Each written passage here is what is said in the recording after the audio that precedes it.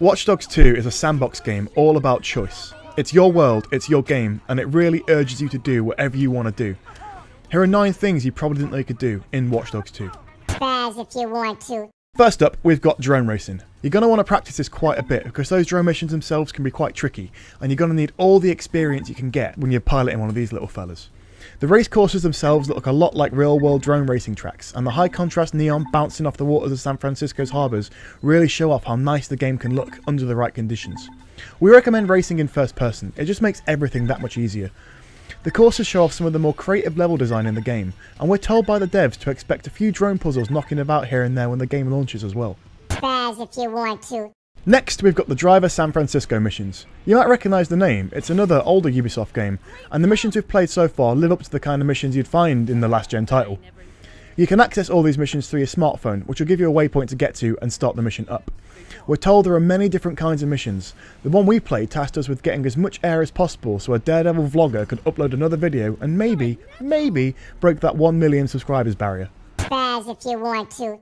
If you get bored of all these missions that feel a bit too much like real work, you can always take a break and mix with the local San Fran flavour by harassing the locals. The game's emote wheel lets you dance, flirt, insult, greet, cheer or pacify passers-by, and there's a slot that perhaps means we'll see more emotes in the main game too. Pedestrians may react well or not so well to your interactions, especially if you continually insult them. Fuck you! Fuck you! The emote wheel will be useful when you jump into the cooperative side of the game and need to quickly convey your pleasure or displeasure at your fellow gamers' actions. Yes! If not, it's useful just to troll people. Baz if you want to. If the people of the city aren't entertaining enough for you, you can always start interacting with the dogs. We like how Marcus greets these little canine companions, he seems to really be on their level. We have no idea if there's any practical advantage to chatting to every dog you see, but it's impossible not to see one and say hi. We even tried to get photos with a few, but the poochers weren't as enthusiastic about that idea as us. Baz if you want to. Once all your clothes start to smell of dog, you're going to need to get dressed. Watch Dogs 2 totally lets you dress however you want, and there's quite a lot of choice too. Naturally, we opted to dress like the douchiest hipster around. We are in San Fran after all. But if that kind of apparel isn't your jam, there's much more conventional hacker gear knocking about if you can find it. Certain special items of clothing are hidden in caches around the city as well, so good luck sniffing them out. Baz if you want to. Now that you're dressed like an idiot, you can start acting like one.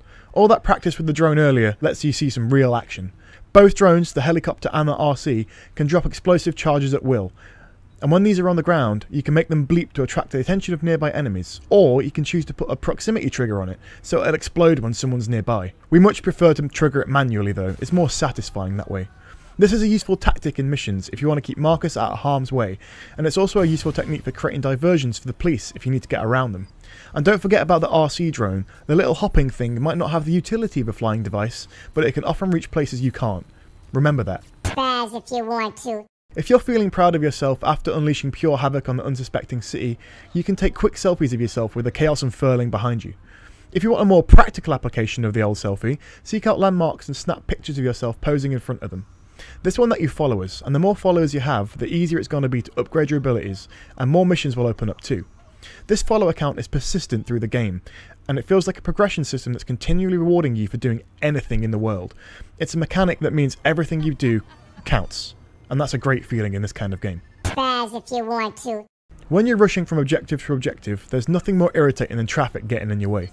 You can still manipulate the traffic lights and various roadside bollards in Watch Dogs 2, but the new quick hack mechanic is by far the most useful highway tool. By simply hitting the left shoulder button while aiming at a car, you can cause the vehicle to veer violently to the left or right, opening up the road for yourself. It works on parked cars too, and really makes the vastly improved driving sections of Watch Dogs 2 more of an entertaining experience. Just try not to think about all the collateral damage. Baz if you want to. Finally, one of our favourite hacks, calling the police on people.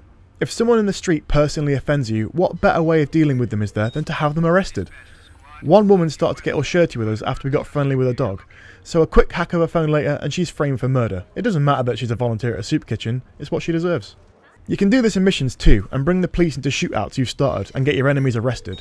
If the police don't want to risk their lives taking out known criminals, don't worry, you can also frame gangsters as traitors to their fellow gangsters and get members of their own squad to come and hunt them out. Splendid.